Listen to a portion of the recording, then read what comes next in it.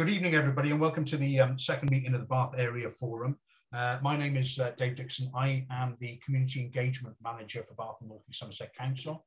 I'm joined this evening by Mark Hayward. Mark Hayward is one of the Community Engagement Project Officers, and he will be doing the IT, and he will also be assisting me with some of the questions and answers which can come out in the chat. We've had some questions that have been submitted already. And that will be, we will go through with them, and those will be questions for Phil. If there are a couple of things that I do need to tell you. One is that this meeting will actually be recorded. And the second thing is that obviously once it is recorded, a copy of it will go on to the council's YouTube website, and so it can be viewed by people at a later date. The meeting is scheduled for an hour and a half to finish at 7:30. I am determined that it will finish by 7:30 because I know we're all busy people. We've got other things that we need to be doing. And I do thank you all for coming and giving your time this evening to come and listen to these presentations. One will be about WECA transport planning, which will be done by Phil Wright. And then the second one will be a local plan partial update with some of the supplementary planning documents, which will be done by Richard Dayon tonight. Is come in to stand in for Karun, which is brilliant. So basically how it will work is that they will be a small 15 minutes or so presentation, and then there will be 10 minutes or so to allow you to ask any questions. I've already got some questions about the first presentation. If anybody's got anything as we go along, please put it into the chat and Mark and I will pick it up, and then we will be able to ask Phil. So Phil, I understand if you're ready, you've got... Well, Mark's sorting the IT out, I'll introduce myself. Thanks, Chair. Thank you a lot for inviting me along tonight and giving me a chance to come and present. As the Chair has said, I'm Phil Wright. I'm the Public Transport Programme Manager in the West of England Combined Authority. I'm also a resident who lives along the A4 corridor between Bristol and Bath. I live in Brislington, but I travel regularly along the corridor by foot, bike, bus, car, you name it. I think I've travelled along the corridor. Both of my daughters go to Hayesfield, girls' school in Bath. So they travel daily on the bus. My youngest has just started, and I've got to go along to parents' induction evening tomorrow evening to go along. And so I'll be travelling along at rush hour and getting the flavour for that again. I'm also a regular visitor to Twerton Park to go and watch Bath City as well. It's my local team. So hopefully a level of reassurance that I do understand the issues that you may have when you travel along the corridor, because I do it myself on a virtually daily basis. If you can skim down to the second slide, Mark. So I guess I just wanted to set the context for what we are trying to achieve along this corridor. It's about how do we provide options for people when they travel along this corridor, and it's around sustainable transport options, and I'll go into a little bit more detail during the presentation as to why that is our main focus. It really is about trying to give people options to help them to move around more easily. I think we are very comfortable with the fact that people have to use a private car for journeys, and that's fine, but it's ensuring that we can give people options to try and encourage them to not to use the private car for vehicle journeys they could have made by other means, and give them better options than they currently have when they travel along this corridor. Clearly, congestion is an issue, and I think I don't need to spell that out and talk about that in any detail, but obviously that links to carbon emissions, a poor quality of environment where people live, where we work and travel. Climate emergency is obviously a big issue that we are trying to address with this as well. And I say it's just trying to encourage people to leave their cars at home for journeys they could have made by means other than driving. I think setting a wider context as well is this, that we're not just looking at this corridor. There's a wider programme going on here, which is phased and is likely to take in the region of 10 years to deliver, if I was being realistic. We are working on other corridors at the moment. There's some of them cherry picked there. I think probably of greatest interest to you probably is the A37, A367 corridor, which will include links into Bath. But we're looking at those links from the Summer Valley into both Bath and Bristol as well. And the connections that come in there. So I may well come back to talk to you about that at some later stage, because we're hopefully going to be starting our engagement work on that very shortly. Yeah, do you want to skip down more to the map if you can? So I guess this is just to give that context. So we are looking end to end here. We're looking at primarily we're looking at the connection from central Bristol. We are because of the technical detail of other projects that are happening in Bristol, it's primarily from the Three Lamps junction in Bristol, which you should know hopefully very well, taking you all the way into into Central Bath at one end, obviously via some of the key interchanges there, such as Hicksgate, along the Keynsham bypass, the Globe roundabout, and picking up communities such as Keynsham, Salford, and then through into the urban Bath area. We've tried to keep it as flexible as we can on that map because we are at the very early stage of development of this project, and that's why we're here today, and that's why we're out to engagement at the moment, is to hopefully get you to help us to shape it. There's an opportunity for you to help us to shape it. Yeah, if you skim down, please, Mark, to the next slide. The principle for me, and the principle that I've got through all of these projects, is how do we make it easier? I think we can all accept at the moment it is easier for you to walk out of your house and jump in the car and drive. And I think it's how do we make it easier for people to make other choices? How do we make it easier for people to get a better bus service? How do we make it easier for people to walk in a nicer environment? How do we make it easier for people to jump on a bike and cycle in a way that that doesn't frighten them and scare them by being on busy roads? Ultimately, we want to try and get better, more frequent bus services along this corridor. The A4 corridor is actually quite well provisioned with the X39, certainly the end-to-end service, but the connections in and around it aren't particularly great. So how can we drive that usage level up so that we can get better services along the corridor, but also better connections into and around the corridor as well? It really is about trying to give that priority to the buses so that they have that more guaranteed journey time. And from that, we can hopefully drive that provision upwards from there, and also hopefully reduce fares as part of that. There's a mechanism that we are currently working on called enhanced partnerships, which is where we, and I say we, the local authorities and the combined authority, deliver improved infrastructure to make the bus network run more efficiently. And as part of that, we get a deal from the operators to provide more services, more frequent services, reduce prices, etc. So that will be something we'll be developing in partnership with the operators at the same time. Obviously, part of this as well is that trying to work and encourage regeneration and economic growth. I think we're all aware of there are areas along this corridor which aren't particularly great environments at the moment, and I think it would be very helpful if we could encourage the regeneration of those areas. Next slide, please, Mark. So really, this is just talking about some of the issues. I'm probably teaching my grandmother to suck eggs here, because I think you probably all know these if you live on or adjacent or travel along this corridor. Huge reliance on cars on the A4 and heavily congested, certainly in some of the key sections down there. The section I live in, Brislington, seems to be almost constantly congested. Obviously, what comes with that is the air quality issues.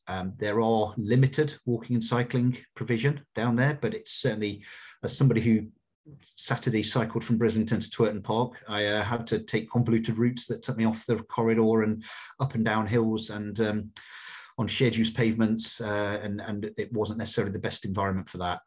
The park and ride sites at both ends were oversubscribed pre-COVID. I'm sure that they will head rapidly back up towards that again now that some level of normality, thank God, is starting to return.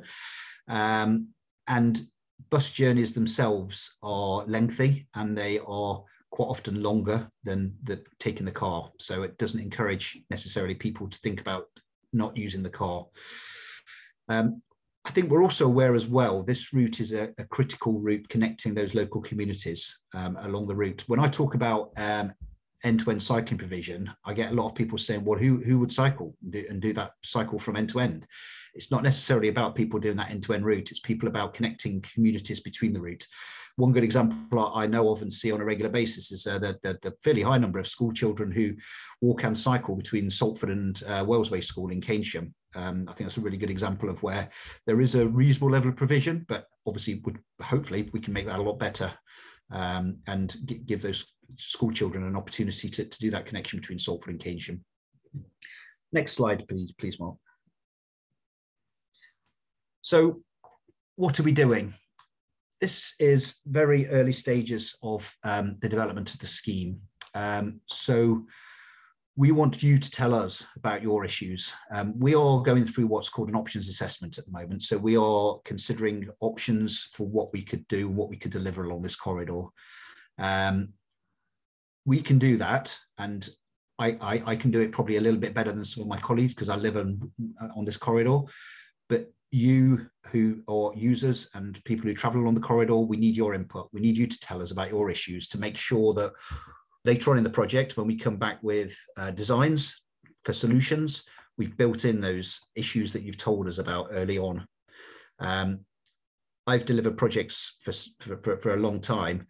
And certainly in the old days, we used to think we knew better as officers, and we would bring designs and put them in front of the public, and would quite often get a proverbial kicking at that point because we hadn't considered the options that the residents felt were the issues. So this is about trying to make sure we don't do that, don't make those same mistakes, and we have your input at an early stage. Now, you'll notice the timescale there is quite tight. Unfortunately, I couldn't get to come to this meeting till quite close to the end of the engagement period. So it's running till Friday, this Friday. And we've got a survey on there. So we're asking you questions about how you currently use the corridor and then what you would like to see improved along that corridor. We've also got a map as well where you can go and drop a point on a map and tell us about a specific issue on a specific location. And I really should stress, it can be as big as the whole corridor. It can talk about a specific crossing that is a problem or is missing or whatever it may be. We are looking for that wide range of issues. And the next slide, please, Mark. So just to give you, I guess, there's some links here which take you to the website. It's very easy to find on the Travel West website, and I would encourage you to do that and hopefully tell your friends and colleagues about it. I appreciate there's only a couple of days left, but the more information we can harvest at this stage, hopefully the better project we can make. We are aiming to the next timescales. We're aiming to publish this as part of the engagement report later this year. We are delivering at the moment we have to go through a stage process when building a scheme called a business case. So this is where at what's called the strategic outline business case. So the very high level at this point. We're aiming to submit that to approval by the Combined Authorities Joint Committee in January. So we have to submit that in late November. The next stage of the project will boil that down into what's called the outline business case, which is where we'll go through that design process and put that back in front of you again and get some comments again and take that away and refine it and ensure that we're still, the important thing as far as the government are concerned is we're showing value for money, that what we are intending to do will improve everybody's lives, ultimately. So that's going to happen during 2022, and we'll be looking to submit that in late 22, and then, sorry, excuse me, and in 23 we would have to do the full business case, which would be the final section, which is not a particularly lengthy process because most of the legwork would have happened by there, but it's doing the financials, and we would aim to submit that in mid to late 23. The way I've talked about this project is that I would like to see proverbially first spade in the ground late 23 to start that construction. So it may not be the big chunky junctions in late 23, but that will follow in 24 onwards. I think that's about it from my point of view. And I guess I'm open to any questions anybody may have at this point. Phil, I've got some questions that were submitted beforehand, and I believe the people that submitted those questions are actually here. So I was just wondering whether or not they get an opportunity to ask the question themselves. I'm just thinking. So there were three questions from Robin Kerr. Robin, one of them obviously was about Cleveland Bridge, which I'm not sure that Phil is going to be able to answer.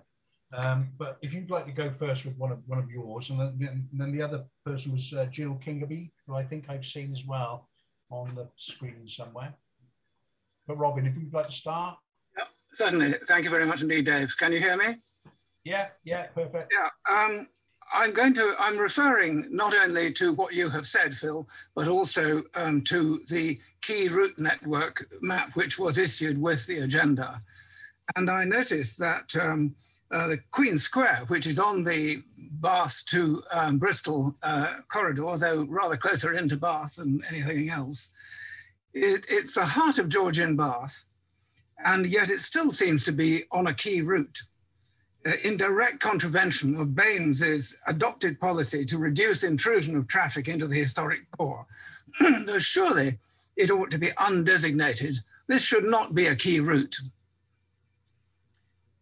That's the Queen Square section. I should stress it's not something we've made a decision on. As far as the key route goes, Claire, I'm not sure whether you can help me with this one at your end. Apologies to bring you in at that point. It's just that I'm not clear what that paper that was shared and what it referred to. I can't hear you, Claire. No, there's no sound there, Claire.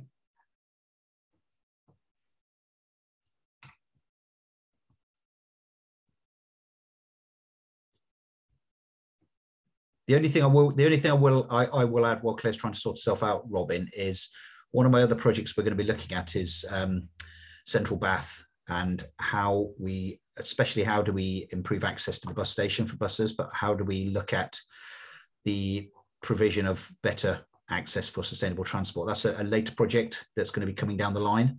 So I'm just wondering if that one actually might be possibly more relevant for something to pick up for that one. Okay. Claire's come back. So Gary Peacock in transport will be able to answer that one for you, Robin. So Mark and I will forward that question on to Gary. If I can just get Jill Kingerby's question in now, and then I'll come back to you, Robin, for your second one. Jill, are you there? I can see that you're on the screen, but I haven't got any picture. Have you got your question, or would you like me to answer it for you? Can you hear me? Yeah, no, yes. We hear you, Jill. Yes, I'm sorry. I think I have a problem with the visibility. No, my question was, can you reassure us that there's going to be an all-rounded approach to considering the rail services between Bath and Bristol, as well as improved, hopefully improved bus and cycling facilities? Is WECA taking that all-round approach? Yeah, absolutely. It's not part of this project directly. I'm the public transport program manager, but there is one of my colleagues is the rail program manager. So she will be picking up that, and I know that they are looking at different elements along that connection between Bristol and Bath and the wider network as well.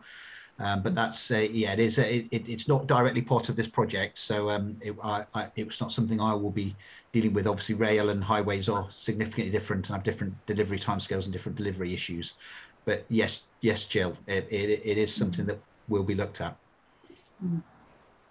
Okay, thank you. Brilliant. There was a question that was submitted by Peter Fellows, who I see is here. But again, Peter, yours was about Cleveland Bridge in particular, wasn't it? Yes, thank you, Dave. My question is an age-old question concerning the Cleveland Bridge. I live in Bathwick Street, which is in the direct corridor to Cleveland Bridge, which at the moment is closed for 12 weeks for repairs and renovation. The problem with Cleveland Bridge is traffic, HGV traffic from Poole Harbour, going north to the M4 and along the M4 and then through to the M5, through to the M6, to the north of England, to the Midlands and the north of England. This traffic, HGV traffic, doesn't belong in Bath, but whichever avenue I pursue, as if I'm engaging in the elephant in the room, nobody wants to take the matter to get the A36 deregulated as an A roadway across Bath. Now, at the moment, it's coming through designated Grade 2 listed buildings in Bathwick Street, and is causing a big problem the residents hear about. I really need reassurance that WECA, now they're taking over, I believe to be the funding through National Highways for the development of the road structure. I'm hoping that WECA will help us. Peter, the specific of your question, which was about will 48-ton articulated lorries be permitted? Yes, that's correct. We're not going to be able to answer that tonight, but we will take your question and we will pass that on to the cabinet member responsible, and we'll make sure that you do get a response.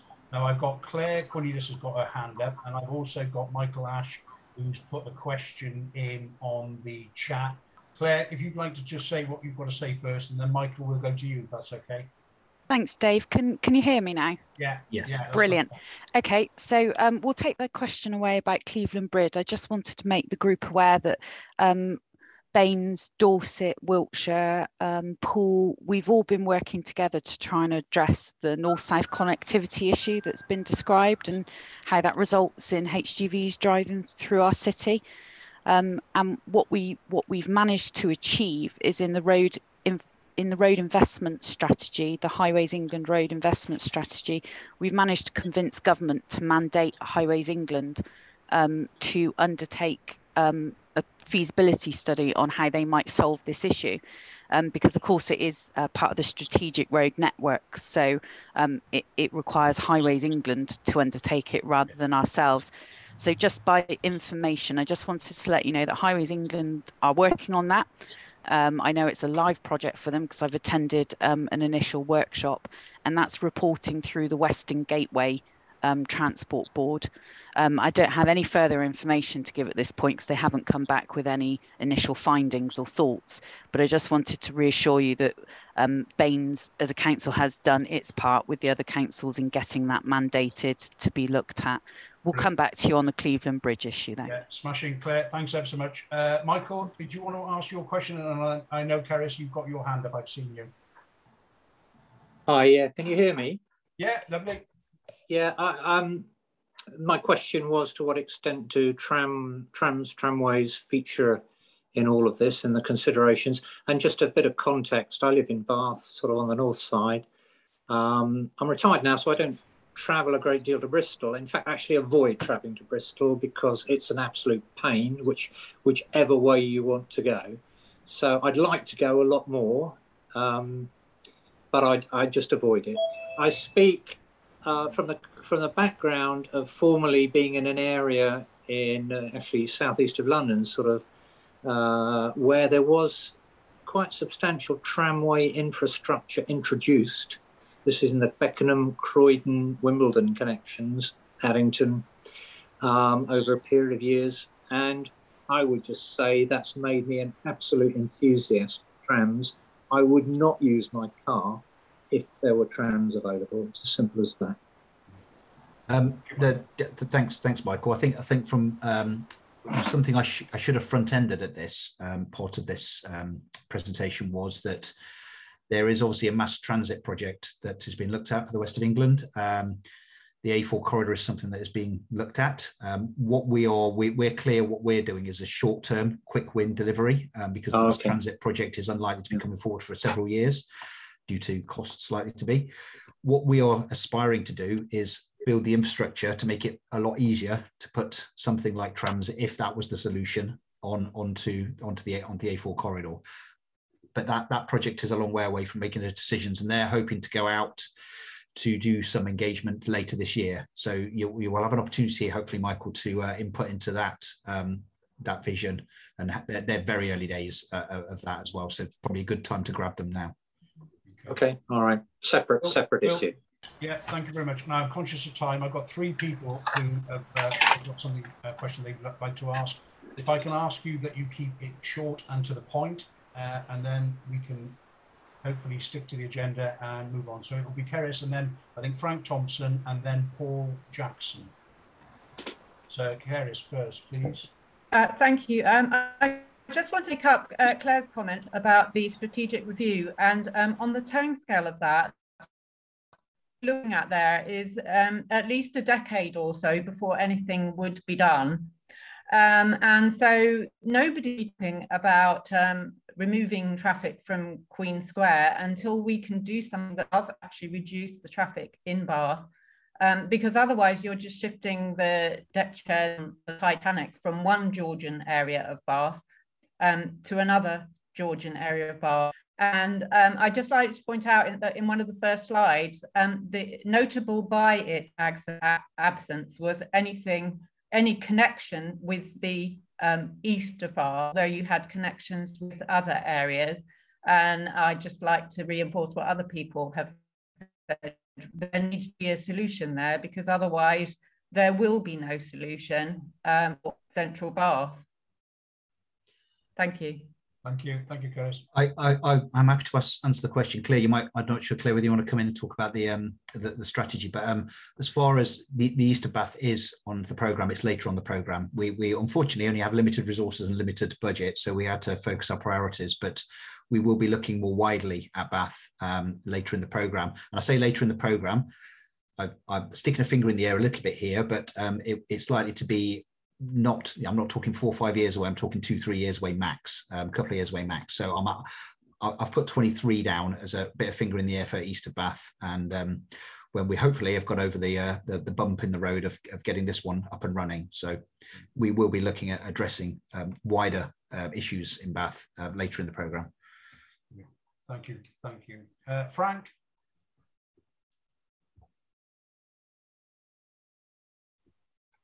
No. Hi. Oh, here you are.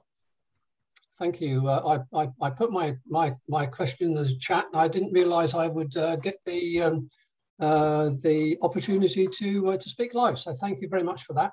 No. This is a very inclusive forum. Phil, this may be a too detailed question. I don't know. But the active travel proposal put forward by Baines Council for the Upper Bristol Road in Bath includes provision for certain elements of temporary parking.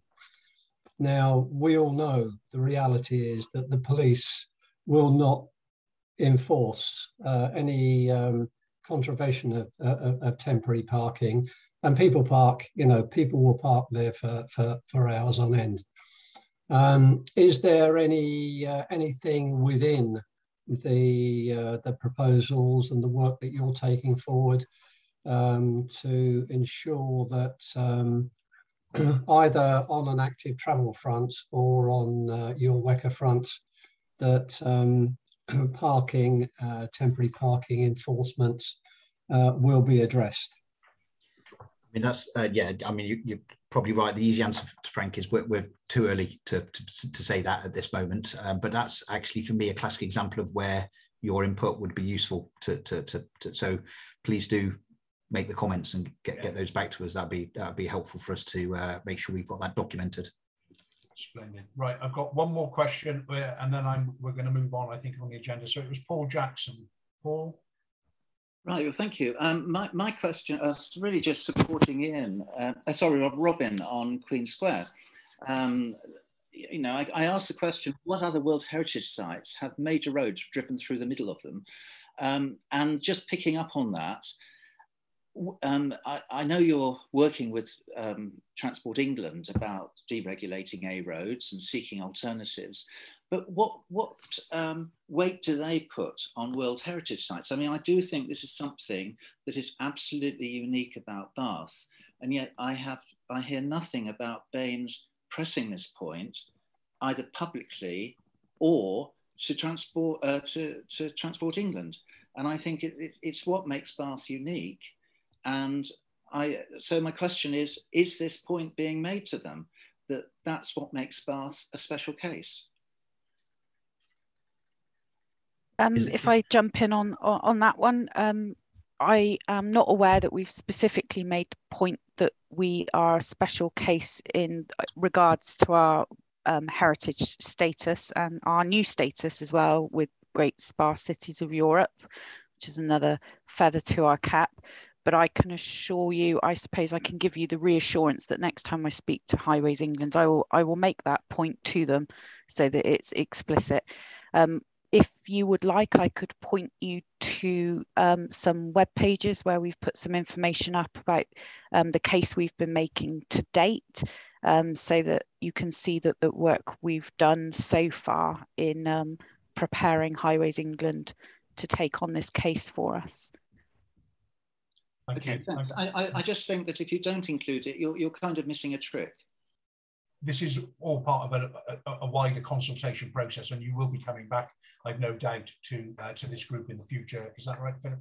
Absolutely, yeah. There will be further chance to input. This is not a done deal or anything like that. This is just getting that early input at this stage, yeah. And that process will continue. We have to set deadlines. We have to set timescales. Otherwise, we just continually evolving. We have to close down certain sections at one point, but there will be, say the next stage will be starting to look at design work. So there'll be further chance to input later on as well in 2022. So. And thank you, Phil. And what we will be doing, just so everybody knows, is obviously we will be circulating, providing links to supporting information and also about the consultation. Mark will send that all out to you tomorrow. So we want to get you engaged in the process right at the very start and take you all the way through it. But this isn't your only chance to get a look at when some of the details starts to get fixed up. You'll get a chance to have a look at that again. I think that's splendid. Phil, Claire, thank you ever so much for coming this evening, and thank you for that presentation. And we look forward to seeing what comes out as a result of your consultation work when you come back to us. Thank you very much for your time, everybody. Thank you. Brilliant. You're welcome. I think I'll stick around for the local plan partial update in SPDs, just in case there's any transport related questions to that, if you don't mind, Dave. Yeah, no, that's fine, Claire. I think there might well be. So item 3, which is the local plan partial update, including the supplementary planning document consultation. And I'm delighted to welcome one of my colleagues, Richard Dayon, who's there he is in the top left-hand corner of my screen. Richard, nice to see you. Thank you ever so much for coming. Same format as before. A little presentation, 15 minutes, 10 minutes worth of questions, and then we can move on to the next item at 7 o'clock. So that would be brilliant. Thank you. Thank you, Dave, and well, thank you. Good evening, everybody, and thank you again for the opportunity to just brief you, hopefully succinctly, on the sort of key planning policy consultations that are happening now. Before I start the presentation, just a brief reminder for those that might not know, I guess, that in the UK we have something that's called a plan-led system. So that means any planning applications for new development must be determined in accordance with what's called the development plan or the local plan. And that's why it's important that we have an up-to-date planning policy framework so that those decisions achieve what the council and what its communities and residents want to achieve. The local plan is also supported by a range of supplementary documents which provide further detail on specific policy areas. And again, I'll come on to that in a moment. So next slide, please, Mark. So we're currently undertaking a consultation from now really right through to the 8th of October on 4 documents. So they're listed there. So it's local plan partial update and 3 supplementary planning documents on retrofitting and sustainable construction, transport and development, and houses in multiple occupation. So I'll take you through very briefly some of the key aspects of those documents. Next slide, please, Mark. So, as the name suggests, it's a partial update of the local plan. So we're just updating specific parts of the local plan to address urgent issues within Bath, North East Somerset. I should say here that the plan does cover the whole of the district. Obviously, there are particular issues that are relevant to Bath that I'll come on to. So it's 4 main areas really of change or issues that we're addressing. Firstly, to ensure our policies help better address the climate emergency. So that includes things around policies relating to and requiring zero carbon construction, also helping to facilitate renewable energy installations to come forward in the right parts of the district and of the appropriate scale, particularly taking account of landscape sensitivity and landscape potential. And that's particularly important obviously on the edge of Bath. And then a whole series of policies relating to and encouraging the use of sustainable modes of transport. So obviously walking, cycling and public transport. The next area is to change or amend policies so that they better address the ecological emergency. So that's strengthening existing policies that already protect key irreplaceable habitats and species. So it's strengthening those policies, but also we're looking to bring forward a policy that seeks to ensure developers deliver something called biodiversity net gain. So rather than, when a development comes forward, rather than simply protecting existing nature conservation interests on the site, they have to go further than that. They actually have to deliver improvements and what's called a net gain in terms of biodiversity. The next area that's being addressed is addressing a housing supply shortfall. So latest information shows that we're going to struggle to meet our housing requirement. And so therefore we need to identify some additional sites to address that problem. And in doing that, that will mean we then are better able to control where and when housing development comes forward, and that we're not so vulnerable, if you like, to predatory planning applications.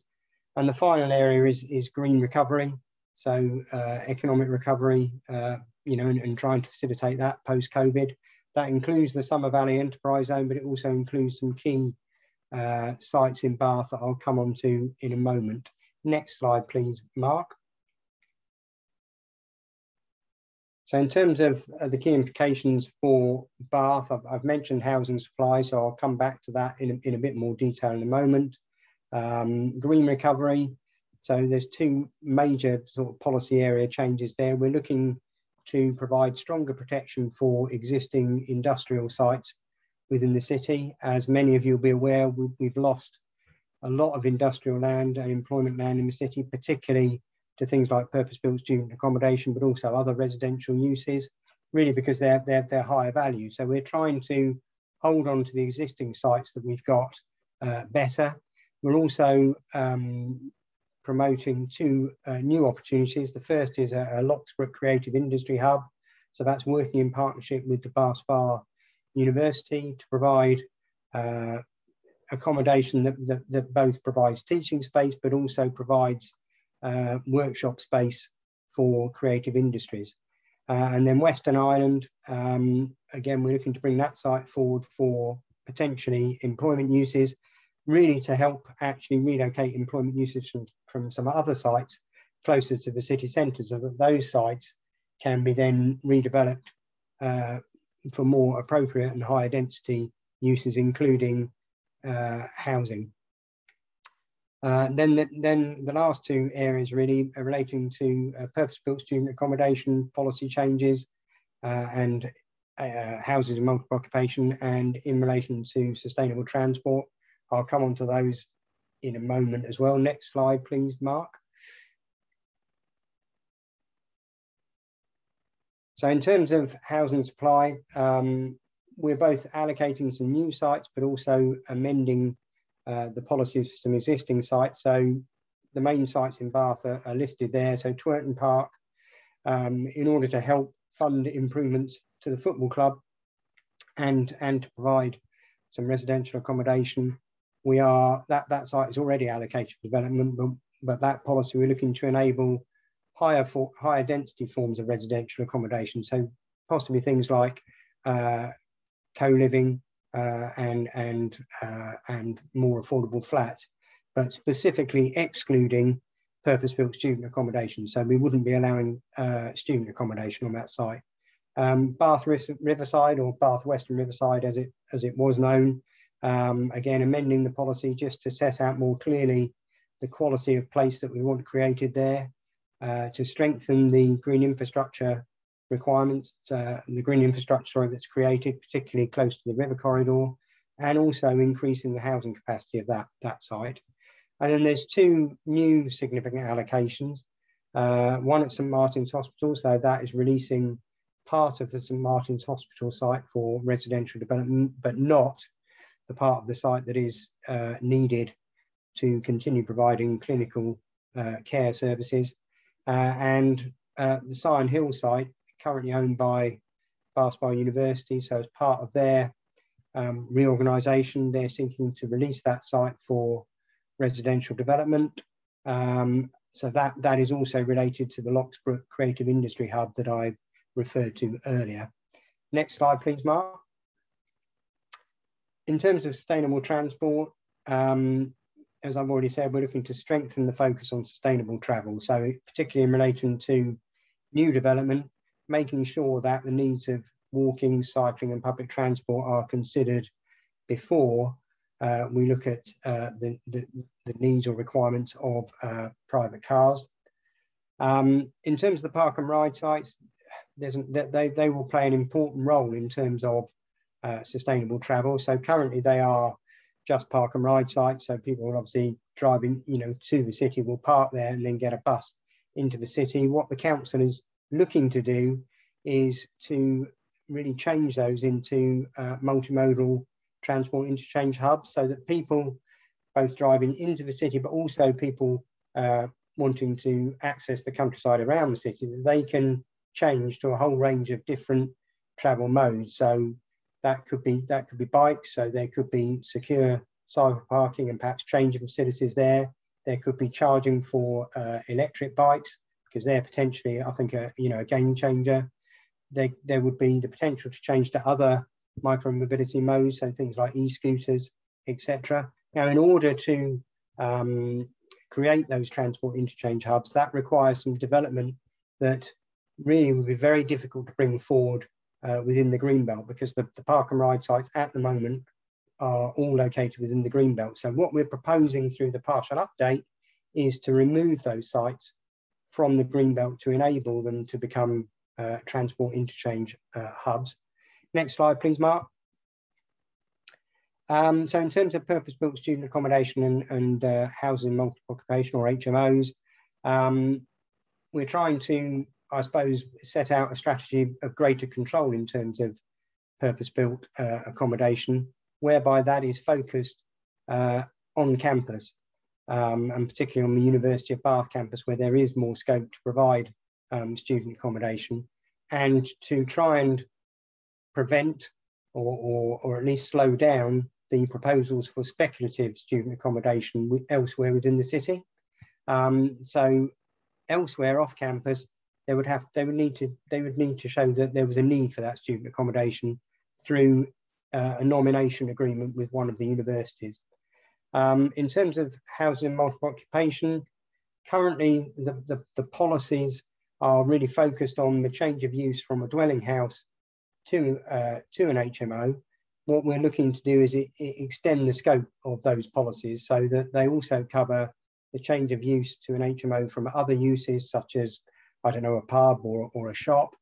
That those policies also cover intensification. So that's changing from a small HMO to a larger HMO, and that the policies also look to cover new build HMOs, and there are proposals, or there have been proposals coming forward for those. In addition to trying to control the concentration and the spread of HMOs across the city, we're also looking to address the standard of accommodation in terms of, for example, its energy performance rating, and in terms of other quality aspects like minimum room sizes, noise reduction, etc. Next slide, please, Mark. So conscious of the time, just to say in terms of the partial update, that's setting out the stages through which the plan has gone. We've already consulted on a launch document and options, whereby we got wide-ranging views from the community, and we fed those views from the community into preparing the draft plan. So having consulted on options, we're now at a formal stage of consultation. So the comments that come in have to focus on something what's called whether the plan is sound or not, and if people think it isn't sound, what changes to the plan they would like. Those comments, of course, are considered by the council, but we're at a formal stage. So what happens then to those comments is they are then forwarded to the planning inspector for examination later in the year, before we can adopt the plan, hopefully next year. Next slide, please, Mark. Just very briefly on these SPDs, the supplementary documents. So the houses and multiple occupation, or HMO SPD, As many of you will be aware, that sets out the criteria by which we seek to manage the growth and distribution of HMOs. And we've reviewed a number of aspects of that. So we've reviewed the approach to the concentration threshold, and 10% will be, if you like, the tipping point. So if an application for a new HMO was in an area 100 metres from the property, if that application was in an area where the current proportion of HMOs was, let's say, 9.7%, and it took it, and that application would take it to over 10%, then we would be looking as a council to refuse that application. We've also reviewed and are extending the sandwich test. So this is where, if the creation of an HMO would result in a family home or family dwelling being sandwiched by HMOs, then again that would be refused. And we've now extended that to cover, if you like, vertical sandwiching or flats, where that increasingly is an issue. And again, linked back to the partial update, we're addressing issues around the standard of accommodation as well. So more detail on that in the SPD.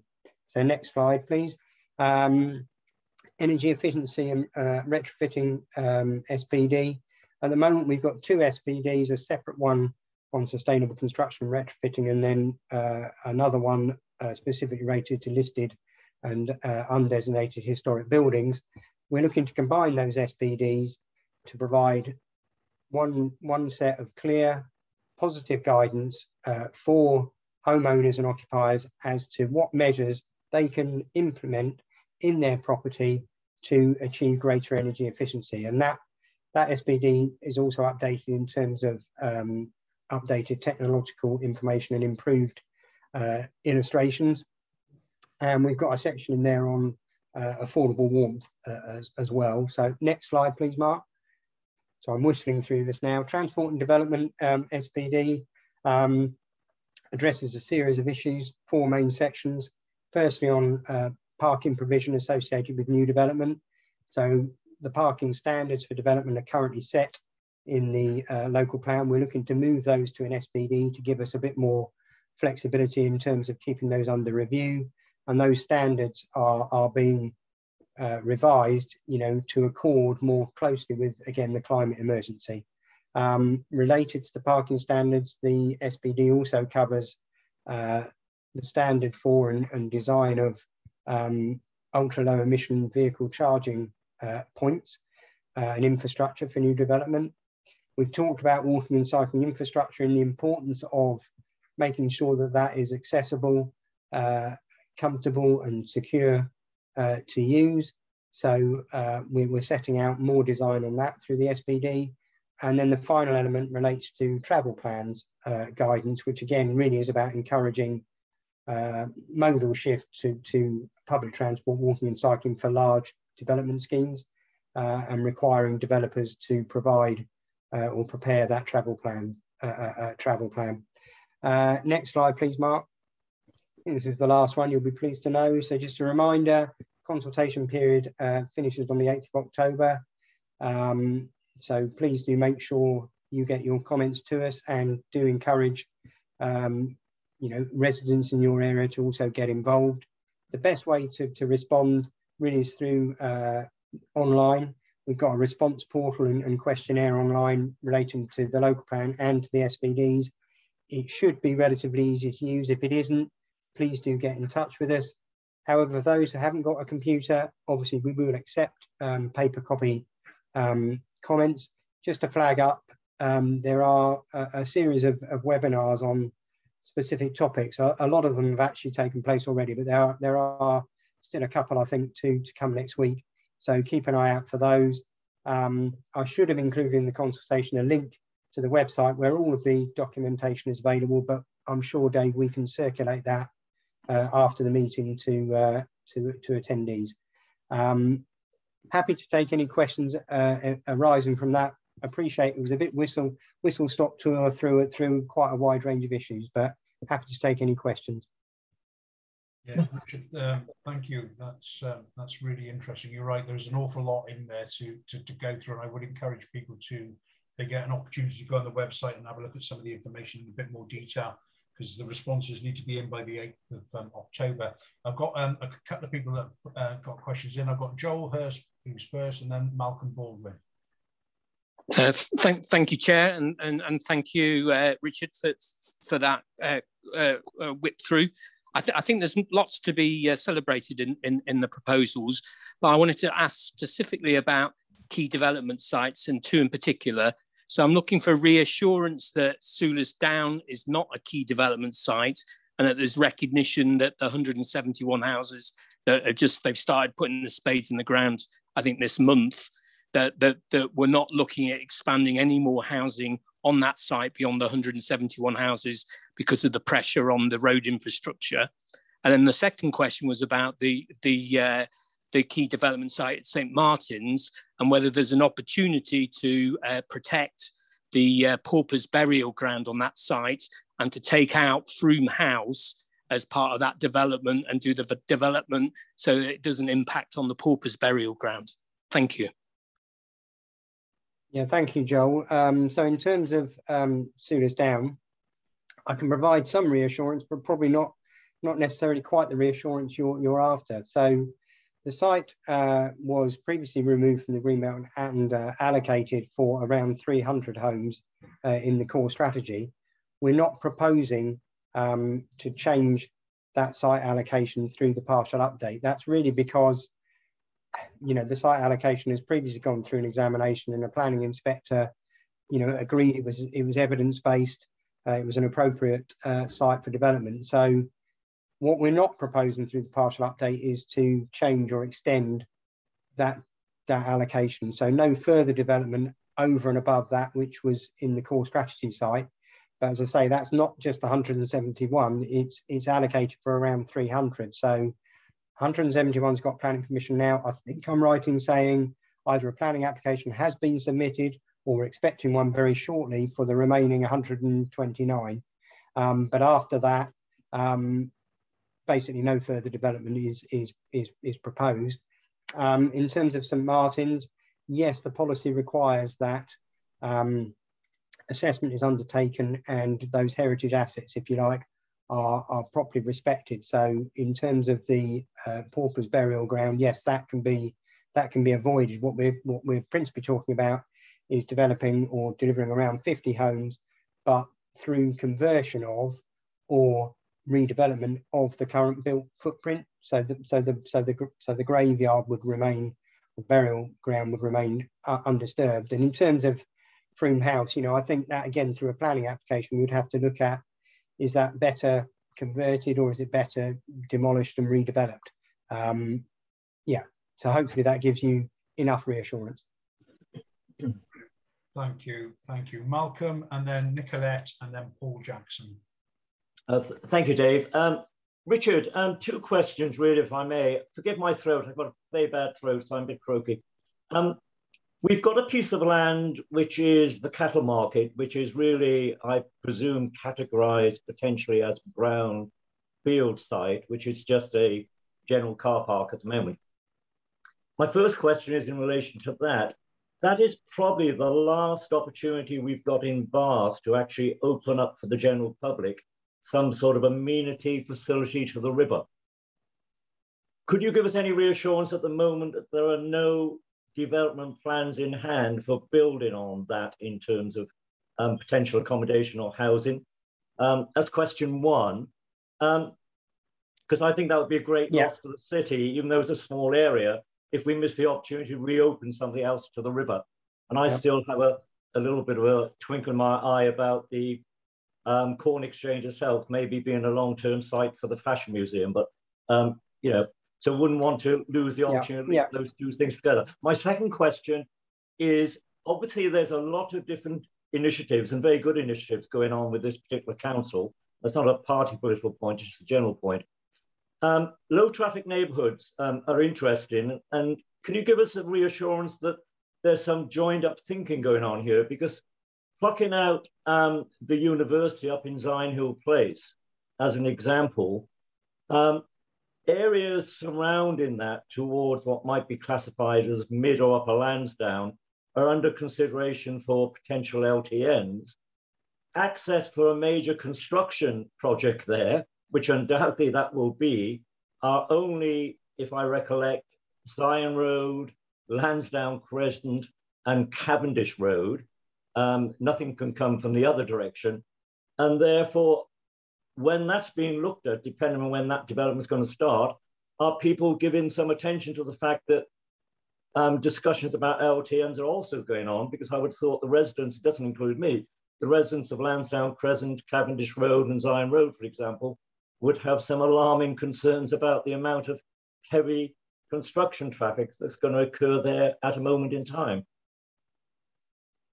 Thank you, Malcolm. Yeah, I mean, in terms of your first question, relating to the cattle market site, that site, including actually the corn market building as well, that's already allocated for development in the current plan, to include a mix of uses, potentially some residential, potentially other town centre uses like retail, etc. However, what I would say in that policy is there is a requirement that access to the river is opened up and is provided, because I agree with you, that is a key opportunity for opening up and improving access to the river, to the riverside and the river corridor in that part of the city. So that is part of the development requirements. We are reviewing that site allocation through the partial update, but principally to try and facilitate the potential for some meanwhile uses, I don't know, temporary uses like market stalls or something like that, just in the short term, to help try and create some vibrancy in that part of the city centre. And that's part of or related to another project called the Milsom Quarter Master Plan, which is again looking at that area and trying to reinvigorate it. In terms of the second question, Sion Hill, yeah, I mean, it's allocated for, or it's proposed to be allocated for development. Clearly, once that site is developed, the development there would need to be consistent with the principles of a low traffic neighbourhood, and it would be, a site again that would be very much encouraging walking and cycling, public transport, etc. In terms of the construction traffic, I mean, I suppose that's a temporary, that is a temporary issue while construction is ongoing, and that's something we would need to review, I suppose, and negotiate with the developer, and also, the phasing for introducing low traffic neighbourhoods. I don't know whether Claire is still on the line or not, and whether she might want to add to that answer. I am on the line, Richard, and it's a difficult question to answer because it's not a very significant consideration or material consideration at the planning stage. Like you say, it's a temporary thing, so we try to manage it as best we can through timing restrictions and construction management plans, and we don't necessarily always have that detail up front to accompany the planning application. It is something we do, and we work with our colleagues in Streetworks and Traffic and Safety to try and get the right balance between getting the development finished as soon as possible versus not overloading the community with impact. It's probably about as much as I can say without having knowledge of the detail of any application. Okay, thank you, Claire. Thank you. I've got a question from Nicolette, and then a couple of points from Paul Neary, and then if everybody's happy, then I'm proposing that we move on. So, Nicolette? Yes, I was wondering whether there were any changes in the partial update to regarding electric vehicle charging facilities, and if so, or just a general update on what provision there is, and where, and for whom. When I say for whom, I was just thinking, will there be any priority, for instance, given to car share vehicles rather than privately owned vehicles? And also particularly interested in where we've got densely populated terrace streets of housing where there's no off-street parking, whether there's going to be any communal facilities for charging electrical vehicles. Yeah, thanks. Good question, Nicola. The local plan and planning policy only relates to proposals for new development or and also conversions of properties, really. But so what it will require is where a proposal for new development does require parking provision, that it should also provide electric vehicle charging infrastructure as well. So what the plan doesn't address, I suppose, is the provision of public charging infrastructure.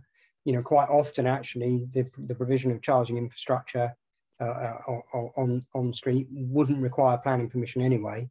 But again, I'm glad Claire's still on the line, because I will defer to Claire here as well. She may be able to give an update on some of the other areas of work the council is progressing in terms of electric vehicle charging infrastructure. Thanks, Richard. So we did produce a report looking at that issue of on-street parking and how you get safe connections to it. It was quite a high-level strategy. When we're looking at the supplementary planning document, though, we have upped our game in terms of electric vehicle provision. So we've got provision in there for 100% passive, and we specified the exact technical requirements of that in terms of putting in ducting and charging and rate of charging and things like that. So it does go into quite a lot of detail about it in the supplementary planning document. So I would encourage you to read that part. It's relatively easy to navigate. So at the top of the document where you have the sort of index, if you just press on the bit that you want to look at, it'll automatically navigate you to that part of the document. I'm just looking at it now, and the ultra low emission vehicle section starts at page 104. We do cover quite a lot within it, but we have upped our game is the answer. But as Richard said, it does relate only to developments that require planning permission. So we haven't cracked that nut yet on how we get on-street charging within the public highway.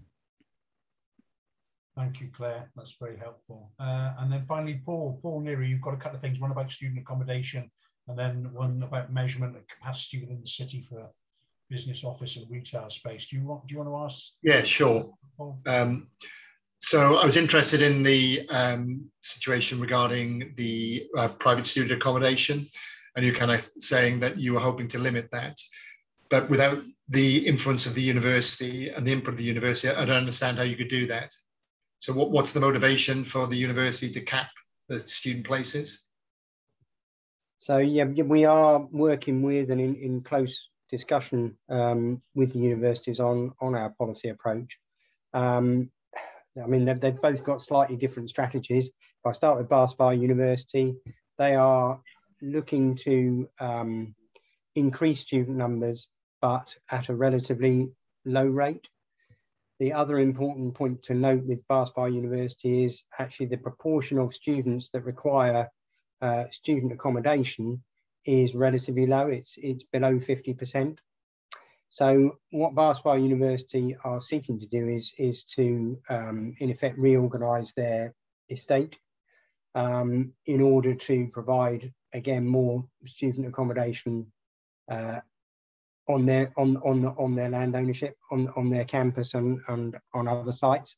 And they're aiming, if you like, at a strategy whereby it's a walkable campus as well, so that students can live within walking distance to the teaching space. So again, our policy approach is very much supporting and is in line with their strategy. In terms of the University of Bath, their approach is now not focused on growing student numbers.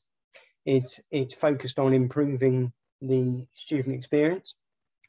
And, you know, they have agreed with the council and freely admit that sometimes, you know, accommodation that's provided to students is not a good experience and is an expensive experience in Bath. So they are looking, again, to provide more university managed accommodation, particularly on campus. So again, we've been in discussion with them and the approach that the partial update is taking is trying to identify those areas within the campus where development would be acceptable. And, you know, again, the work that's been progressed shows that would be sufficient to not only meet, to more than meet the needs of the university in terms of its current student base, which, you know, in theory should actually help release or could help release some properties that are currently used as student HMOs, either to be used as HMOs for professional people, and we have to remember HMOs aren't just occupied by students, or it could, or some of those properties could revert back to becoming family homes again. So the point is they would be housing part of the non-student resident population of the city. So I hope that answers your question, Paul. Sure. And sorry, your second one, yeah. Sure. The second one was just in and around the floor space that business, office, retail space has within Bath.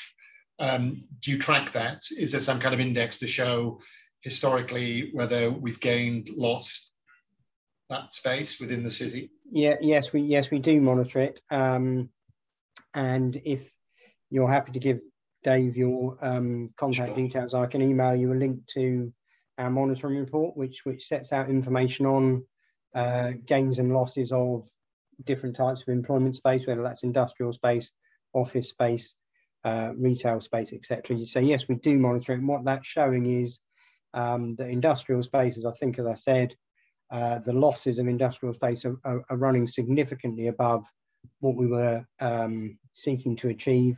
And in terms of office space, we were planning or are planning for a growth in office space or net increase in office space up to 2029. And what that monitoring shows at the moment is that the increase is significantly below where it should be at this point in terms of meeting demand. And that's principally because for two reasons. One, there's been greater loss than we wanted, but also some of the key development sites, in particular the Bath Quays sites, so Bath Quays South and Bath Quays North, that they have not yet been delivered. Those are both coming forward, and they will deliver significant amounts of new purpose-built office floor space in the city. Super, thank you. Splendid, Richard, thank you. Right, I've got one person, sorry, Paul Jackson, I missed you. You had a couple of questions, one about Airbnb, and then obviously something again about University of Bath reducing its accommodation for its students on site. So do you want to ask those very quickly? Because again, I'm conscious of time. It's 7:10. Okay, thanks.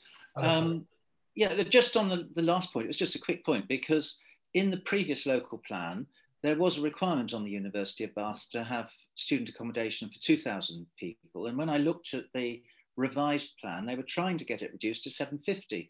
And I know that they converted some of that existing student accommodation for other uses. So my question was really, what's the number that they've got in the local plan now? Is it going down to 750 or is this being resisted? That was my first question. Shall I ask my second one as well?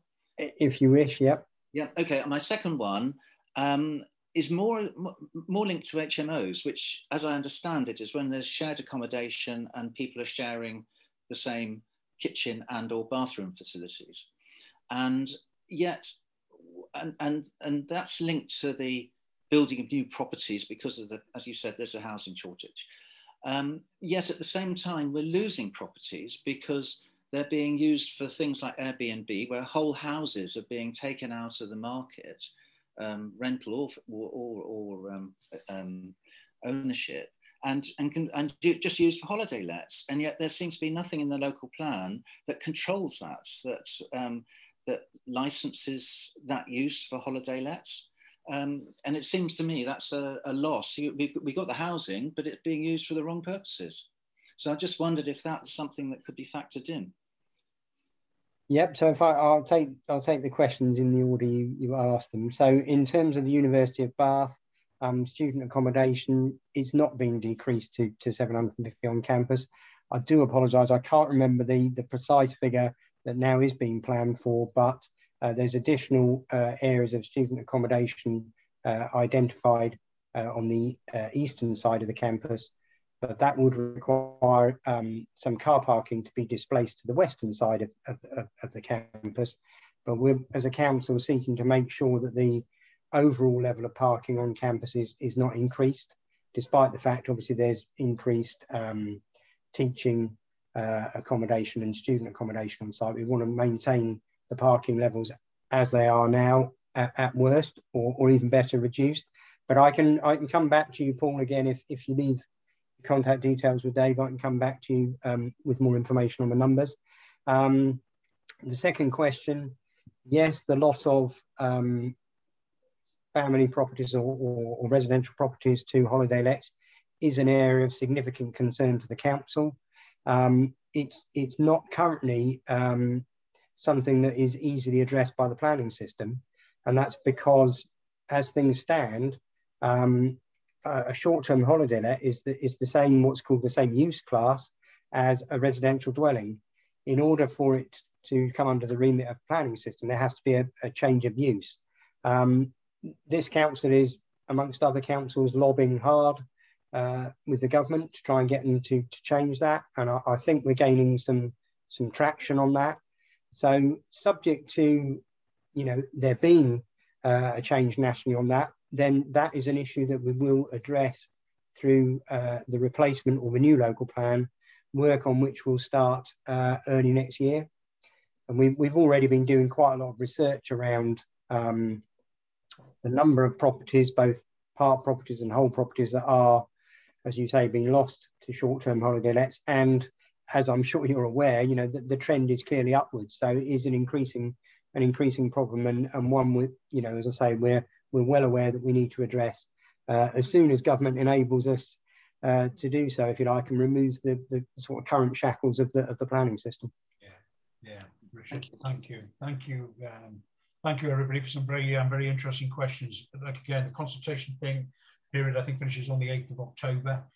We would encourage you to put all of your ideas, suggestions, and questions through the system, because then they will be considered by the planning inspector. Richard, thank you ever so much. If you want to leave us, that's absolutely fine. We're going to talk about the marvellous issue now about street names for Bath Quays. I'm not expecting you to come up with any particular names right at this particular moment, but I can say that Bridgie McBridgeface has already been suggested, so I think that one's probably not going to happen. But basically, Mark's just showing you some photographs now of where we're talking about. We need a name for the new bridge, and we need a name for the road that's adjacent to it. What usually happens in parish areas outside of Bath is these questions go to the local parish council, and the parish councils and town councils decide what they want to call these roads. Obviously, as Bath doesn't have a city council or any local representation at that level, before it used to go to the forum. So if anybody's got any ideas or names for those particular road, that particular bridge, then please feel free to just email them to Mark and I, and we will pass on your suggestions. Somebody's come up for a potential name for the bridge, which is the Bayer Bridge, because it was adjacent to the former Bayer corset factory that was there in Bath on that particular site, and the idea is the bridge looks something like a corset. Make of that what you will. But if anybody has got any ideas or suggestions, then please let Mark and I know. So we're getting close to the end, ladies and gentlemen. Item 5, which is any other business. The only item that I've got is obviously that we are looking for a chair and vice chair. These forum meetings are far more better chaired by a member of the public or somebody independent, and certainly not a council officer. I'm doing it, and I would really rather hope that at our next meeting on the 1st of December, we maybe have an opportunity to have somebody come forward as chair, somebody come forward as vice chair. We've had 1 or 2 people that are interested. If you are interested in what it entails and how much time it involves, then again, please talk to Mark and I, and we can let you know. Has anybody else got any other business? I'm conscious that it must be way past people's supper time because they're disappearing off the screen as I speak. No? Anybody else for anything else? Brilliant. The next meeting is 1st of December, 6 till 7:30 again, or earlier if we finish. But this will be a presentation and discussion on the council's budget setting process, which we do every year with all the forums to give people an opportunity to input into their views about how they think the budget should be directed and where the money should be going. So please put a date in your diary for that. Mark will circulate all the information and you'll be able to register in advance. So if there are no other comments or anything else that anybody wants to say, can I thank you all very much for attending.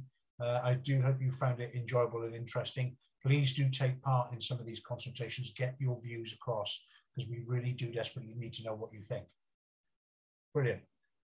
In which case, thank you ever so much, everybody. Good night.